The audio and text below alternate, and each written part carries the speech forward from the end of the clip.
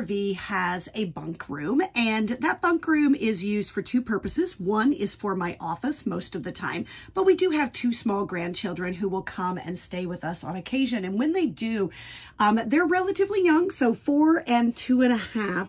So the 4-year-old sleeps up here in the top bunk. And the 2.5-year-old sleeps currently on the sofa. Which gets a little bigger, that'll grow out to a sofa bed. But we were a little concerned about the 4-year-old's safety. Just didn't want him to roll off of that bed in the middle of the night, since he's not used to being on a bunk bed. So we got this bed rail from Amazon.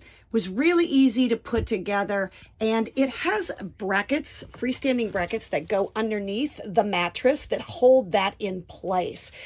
This is really lightweight, but it just gives him the protection that he needs so that if he rolls over towards it, he won't fall off the edge of the bed. We do push it all the way down to the end, as you can see there. So this leaves him plenty of room to get up and down out of the bed, which he is capable of doing, but just gives us a little peace of mind he's going to sleep well and not roll off of that bunk. So this is a really inexpensive way to keep your kids safe on that top bunk.